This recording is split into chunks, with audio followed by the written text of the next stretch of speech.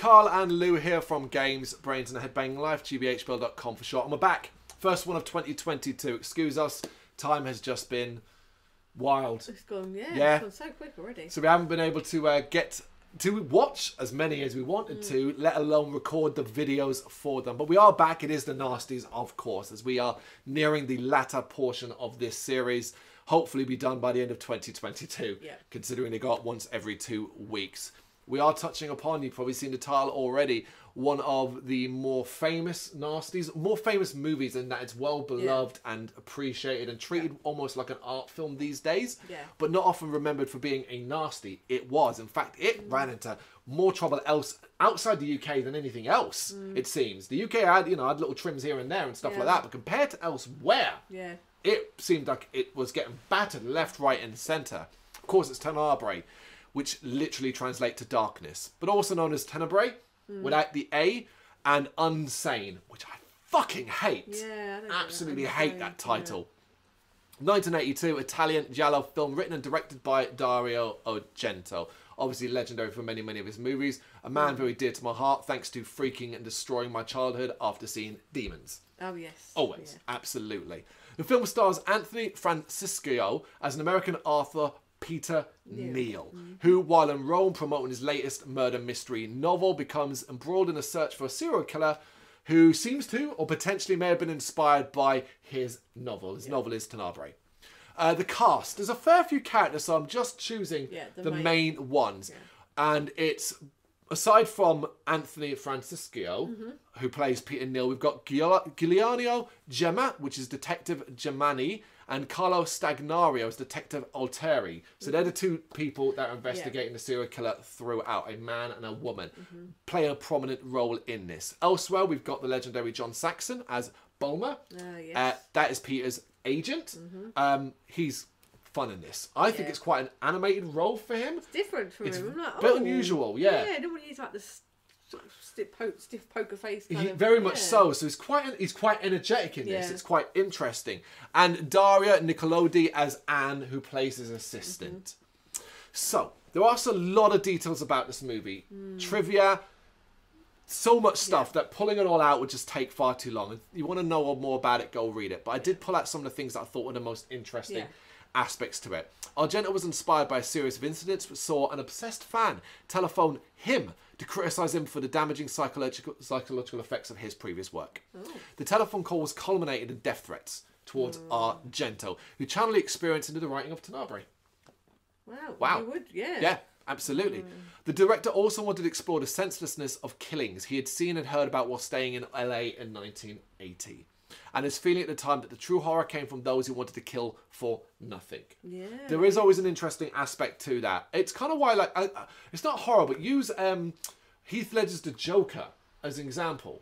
Some men just want to watch the world burn. It's not. There's no motive. It's just I'm a killer. I'm a bad person. That kind of thing. Of course, his relationship with Goblin continued this, with former members of the Italian rock band providing a lot of the music for it. Synth-heavy score, of course. It was, of course. And it was a good soundtrack. They always are. Argento movies, or even a lot of Italian giallo movies, full stop, have a good synth score. You really remember it. It can be quite funky at times. It can also be quite sinister. Synth, it's great. This movie averages a murder every 10 minutes. Nice. Yeah. Crazy, right? Yeah. So it ranks as one of Argento's most violent films. In the UK, because it is, of course, a nasty, the film was shown 5 seconds. That's it. 5 seconds, and taken from the arm-severing scene at the end. So the most violent murder in the movie, that thing. This actually happened before its theatrical release in 1983. So it was all golden at this point. The advertising campaign for Tenebrae featured posters and a soundtrack sleeve that depicted a woman with her throat cut. Here's problems with blood dripping from the wound. According to Jones, who worked for Tenebrae's distributor at the time, the UK, the posters had to be recalled after, and I threw this in just because of my association, London Underground went, nope, not running those in our system. Of course, I work for London Underground. Imagine people trying to get hold of them. Oof. That'd be like something to have, wouldn't it? But yeah, I mean, of course they're going to refuse to do that. New posters were issued that replaced the image of the wound in the blood with a red ribbon, and a similar change was made to the soundtrack sleeve. Much more simple. Tenebrae has been released on home media in many different versions in numerous territories. In 1983, when the VHS edition was released in the UK, it was short by 4 seconds this time, so 1 extra second was put back. However, because insanity reigned supreme, the film ended up being one of the 39 video nasties that was successfully prosecuted and banned in the UK under the old, Video Recordings Act from 1984.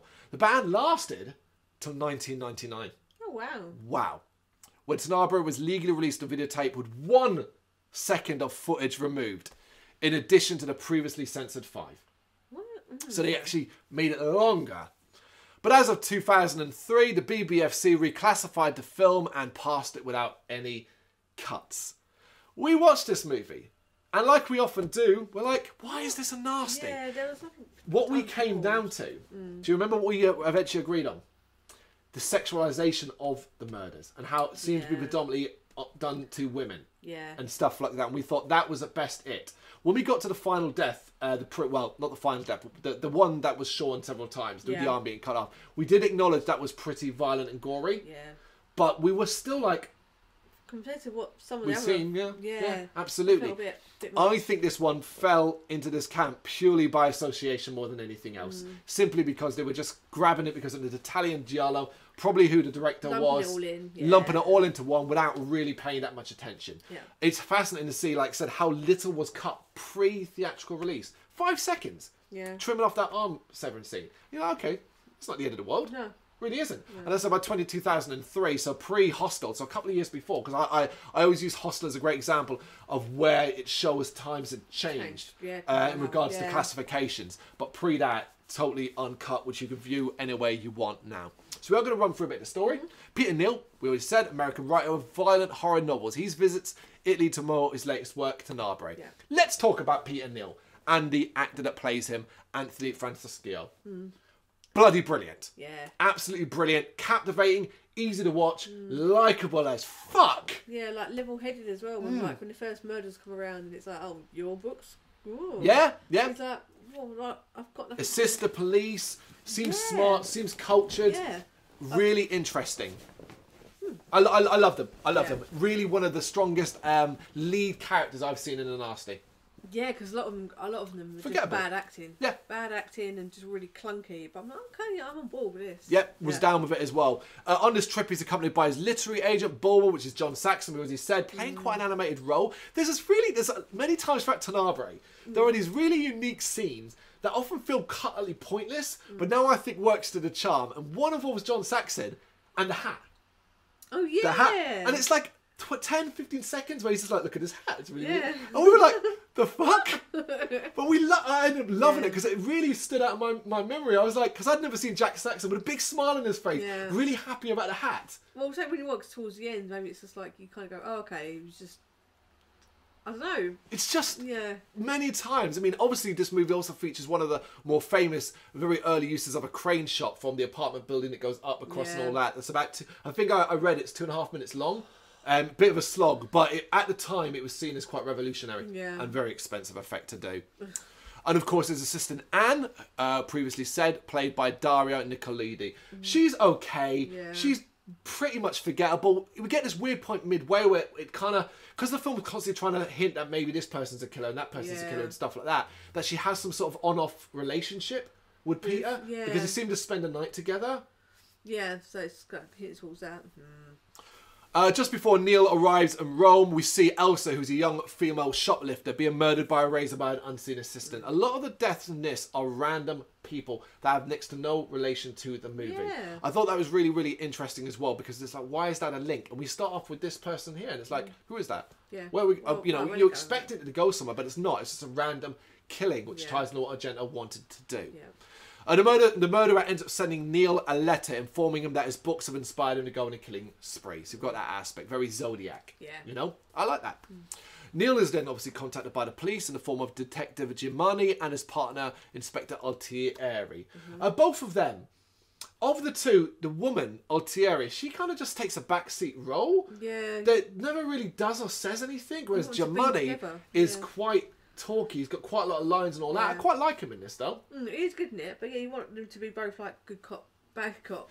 It'd be a bit more interesting where she kind of just comes across, dare I say, almost like his assistant. Yeah. Like, yeah. More killings take place. We see Tildy, a lesbian journalist, is murdered at home along with her lover Marion. Is that lady with the... well... It is. We'll talk about that now. So the reason why you might go, why bring out the lesbian part? It's because it's important to actually this movie. The movie wants you to know she's a lesbian. They want to know that they're a gay couple. We'll also get this. I think she's bisexual. Oh yeah. One of them is bisexual because she brings a man home. Yeah, she's jealous. That's Marion. Yeah. And Marion is the one that gives most of the nudity. Yeah. For some reason, she wears a towel that exposes one of her breasts completely. She's got very nice boobs. Oh yeah, she's a nice figure. She looks great, absolutely. But it's weird. We get this. Everyone's horrible. That's why, yeah. We get this weird lengthy scene. So this is where you use the crane shot of the apartment for this lot. We also get this scene where they're rowing about Marion's behaviour and stuff like that. And you're like, okay, are you going to be that important to this? Because it should be noted as well, Tildy, earlier on in the movie, confronts Neil, Peter, about the fact that in his novels, women are predominantly killed and aspects like that because they're trying to link that up. And we were like, whoa, she gets really too aggressive. But then as the interview ends, they like arrange to have another one, somewhere else. They're really friendly to each other, like they already know each other. Yeah. It was quite unique take on things. Like the professional head went on for her, and she went on the attack over something that obviously bothered her. Yeah, maybe the fan base, someone has written into her going, look, you got about this kind of question. But obviously it ties into Argento and his own real life experiences as well, which once you know, you kind of get a bit more, and I really like that. But yeah, they're both killed after this very lengthy sequence of events. Yeah. Maria, the young daughter of Neil's landlord, she's hacked to death with an axe after she discovers the killer's lair. Probably the longest and potentially most drawn-out sequence involves this girl as she runs, then gets chased by a dog for even longer, tries to hide, and then gets into the killer's lair where she discovers all like photos and things like that. Your traditional killer's lair. Basically, yeah. Although it's a house, it's a nice Italian house. She ends up in the basement of it. Yeah. I like parts of this, but the dog sequence and stuff like that it's just really, really long. Through this as well, Neil trying to help the police and kind of deduce his own thing. He notices that TV interviewer Cristiano Berti, when he talks to him, is really interested in a lot of the detail of his work. Yeah. You have a conversation pre an interview, and he asks some surprising questions that kind of throw Peter off a bit. Yeah, it's like, I really like this because I take it as just an interview that's done his work. Yeah, so it's research. Absolutely, but Peter takes it as a bit like, that's a bit weird and stuff like that. And that's it. We move on. It's probably because his hackles are raised anyway. It's difficult, of course. He's part of a book tour and things like that. He's going to come across, and it's difficult because people are questioning his writing method, like not methods, but some of the things he writes about. Yeah. So, suspicious of him, Neil and his Italian assistant Gianni, they end up visiting Bert's house, sneaking in through the garden, that kind of thing. I love how this is shot. So basically, it looks like the same garden that the Neil's landlord daughter had run into, but it's shooting from different angles. Yeah. So you can't quite work out if it is. Yeah. That's really clever, because I'm like, no, I remember saying to you, no, it's not the same garden because there was a massive pool. It's not. It's because we're now from a different side angle. Yeah, and like, how clever is that to hide it? It really, really is. Johnny ends up approaching the house alone to get a better view, and he actually sees Bertie being confronted by someone in his house and then killed with an axe. Absolutely traumatized by this. He doesn't see the killer's face. He runs back to Neil, who's been apparently knocked out, hit with a rock because he's got blood in his head and all that, and unconscious. They both kind of get up and run away and leave. Neil doesn't remember what happened to him. Diano can't quite remember what happened because he's been traumatized by this. I will say the actor does a good job of portraying that traumatized. Because ultimately it's an excuse to be like, oh, I don't remember anything. Yeah. But no, he doesn't well enough to... I buy it. Yeah, absolutely. Giamatti, he ends up discovering, because the police are called, that Bertie was obsessed with Neil. And he actually was the killer. And now that he's dead, the killings will stop. Because it was the killer's lair. He's got all the stuff there. It was him. But the film doesn't end there. So you know there's something more. Yeah. And the first thing we get is Bulma, who we now discover is having an affair with the woman Jane, who is basically someone who's briefly cropped up a couple of times. And we were baffled over her relationship for a longest time. Yeah, but it didn't make it quite clear because it seems like she's unhinged. It seems like she followed Peter to Italy, but is trying to stay low-key. Yeah. Because they occasionally see her and they're like, oh, is that Jane? Yeah. Turns out she's Peter's ex-fiance, which you do make clear by the end of the movie, but we really needed it to be made clear earlier because she's one of the biggest suspects. Yeah. And we're like, who is this bloody person? But Bulmer's been having an affair with her. Absolutely. And when he arranges to meet her in this square, he's stabbed to death in public. So basically the killer, this killer, whoever it is, walks up to him and just stabs him in the stomach and walks off quickly. It's a crowded place. Bulmer falls over and then people react. It's cool. Believable, yeah. It's believable. It's believable. Gianni B is haunted by, he thinks he might have missed something important at Bertie's house. So he returns to the house. And from there he remembers hearing Bertie say to someone, I killed them all. Before, revealing obviously that he was talking to someone else and he was the actual killer. But before Johnny could share that detail, he's actually murdered in the backseat of his car, strangled to death.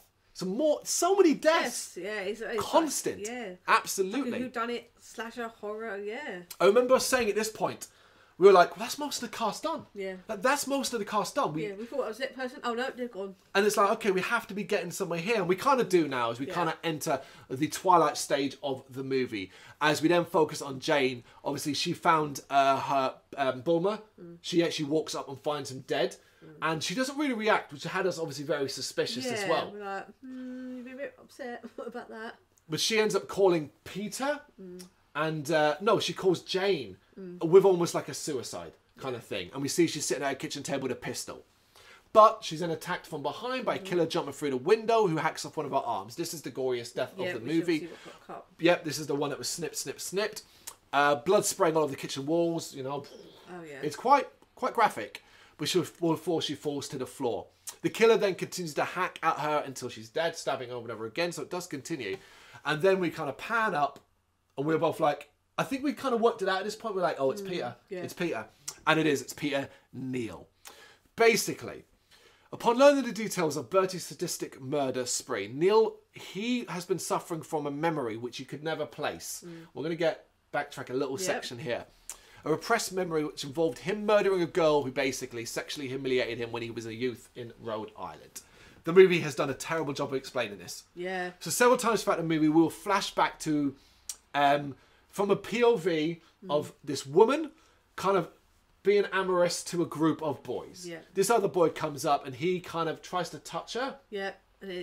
And then they beat him down and stamp on his groin and stuff like that. Later we see him watching her from the bushes and that's where he ends up stabbing her and all that. Yeah. We were so confused. We were like, what? Is it the mother? Who is that? Is it a sister? What's going on? We could not work it out. Yeah, we thought, like you said, like he was watching his mother being gang raped, that kind of thing. Because truth be told as well, we're used to that kind of thing in these Nasties. So naturally, we went to the dark. I think we went to the darkest thing possible. It's still pretty dark, obviously, murdering a girl who sexually rebuffed him, or embarrassed him. Yeah. But like, it was like, oh, you could have told that better. Yeah. You could have really explained that a little better because there's no dialogue in these scenes. I think there might be like a hold him down, that kind of thing. But that's about it. Explaining it. Nothing at all. But yeah, that memory apparently tormented Neal and has inflamed his previous repressed lust for blood, driving him insane.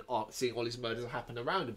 There is a couple of hints earlier on that it could be going this way. Yeah. And it's particularly when he seems to be suggesting that he could use what's happening around him as inspiration for further work. Yeah. He kind of dismissed that as that just being a macabre horror writer. Yeah. But, okay. Yeah. But because of... And here's the problem. It's not a good reveal and twist if you've made it difficult to actually get there. Yeah. The memory stuff made it difficult to get to Peter. Yeah. You could do lots of links and, oh, this is why, and this is why, and this is why. But that memory thing is the constant thorn, and you're like, well, how does that come into it? Yeah. Absolutely fucking weird. But yes, But he's been caught as Inspector Altari arrives at the house. Neal kills her, but Jemani and Anne arrive soon afterwards, and Neal is caught. He's got a gun up. He tries to explain himself, but then commits suicide by slitting his throat. Yeah. We were like, oh, wow.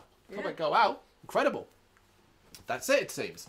Still not quite done. No. Finding the telephones out of order, Jemani and Anne go outside to report the incident from the car radio. But for some reason, Jemani goes back into the house and then finds Neal's body gone. He's gone. Cool. We're like, okay. And we do get a lovely shot as where he sort of stands up and then Neal's behind him. Yeah. And Neal then kills him and you kind of get a brief sort of thing of realisation that he faked his death. Yeah. We see the razor. Oh, it squirts blood. Yeah. Yeah. So absolutely lovely. He kills Jemani and Neal... Anne starts to come back. So Neal hears her coming and plans to kill her.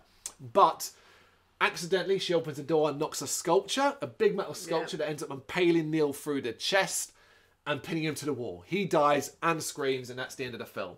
It's a hell of an ending. Yeah. Just that whole combination of everything. I think it's just cleverly done. Overall, for all the sort of things that we can complain about, whether it be overtly extended scenes, purposely trying to trip us up with poorly explained flashbacks or sequence of events, the quality of the movie stands out, man. Yeah. This is a top tier horror movie, not just a nasty, a top tier horror movie, because it's a really well told story with really interesting characters, taking a slasher formula but making it quite interesting. Like a whodunit. Very much so. It's a mystery to the end. Yeah. Like all those movies that come later, your screams that left it to the very end to reveal a killer. This is the shit that inspired. Yeah, do you know what I mean? This is the shit that inspires stuff like that. I'm sure there are 1,000, if not more, directors out there will go, horror directors that will say, Tenebrae inspired me to do this, inspired me to do that. It also feels quite modern. Considering it's an Italian giallo, they always have a feel to it. It feels quite modern, thanks to a lot of the clever techniques. Obviously, we heavily praised throughout the hiding of the killer's lair by positioning and taking different shots from the garden. We were critical of the crane shot purely because it felt too long. Yeah. But, you know, I understand the difficulties and the scope of imagination, because I did say to you, at the time, I was like, man, that's a tracking shot. Yeah. That's awesome. Yeah. No cuts, do that. Problem was, we were like, at the end of it, we were like, what was the point of it? Yeah, where we take it? Like, it didn't take us anywhere particular. You went from the bottom of the house, up, left, back down. Yeah, it was like, okay.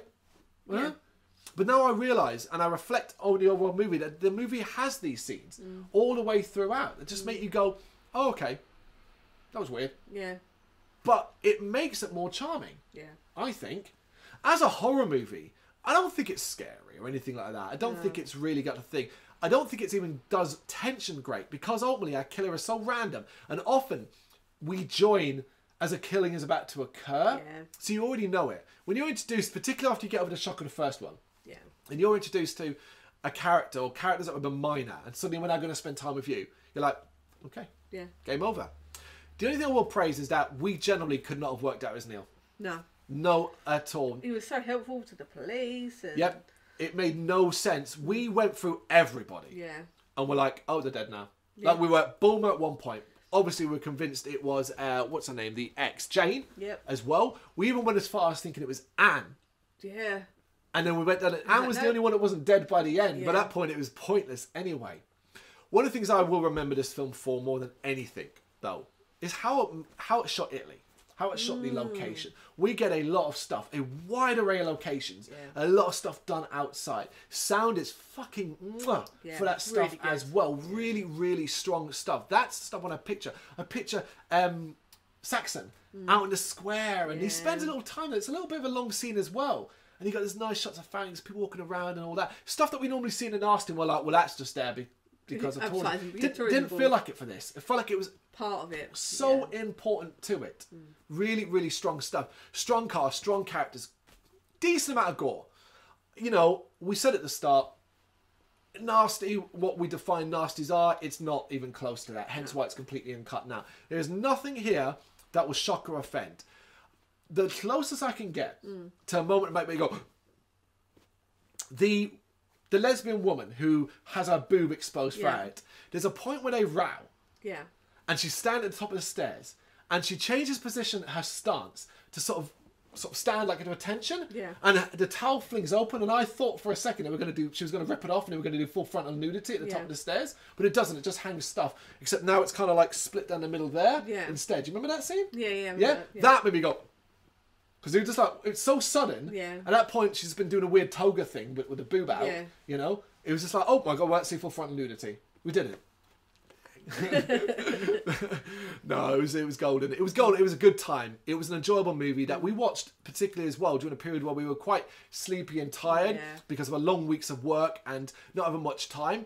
This kept our attention. Yeah, definitely. We talked about it. It ended, and we were like, "Okay, cool. Let's talk about a little about this." Yeah. You know, it was a nasty I was looking forward to doing, while also dreading, because talking about these movies that are so famous and big and have so much detail and been studied, kind of makes it seem like, well, what the fuck are we going to say? How can we properly But it's just portrayed. our opinion, isn't it? So That's all it is, our opinion. But our opinion is an account of this is an excellent, excellent movie. Yeah. When I write the review for it in the site eventually, this is easily 8, maybe even to 9, because of just how brilliant it is. For me, it's not my favourite Argento work purely because of my association and love of demons. Yeah.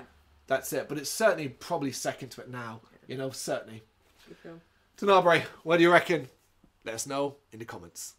Thank you very much for watching. You can check us out on gbhbl.com as well as on Facebook, Instagram, Twitter and Tumblr. Go to Patreon and help us out over there. That's patreon.com/gbhbl, as well as Big Cartel, where you can find some of our merchandise. We have a podcast running on SoundCloud and Apple Podcasts. And of course, if you like this video, do us a favour, hit the subscribe button and help the channel grow. Games, horror and heavy metal. What else is life for?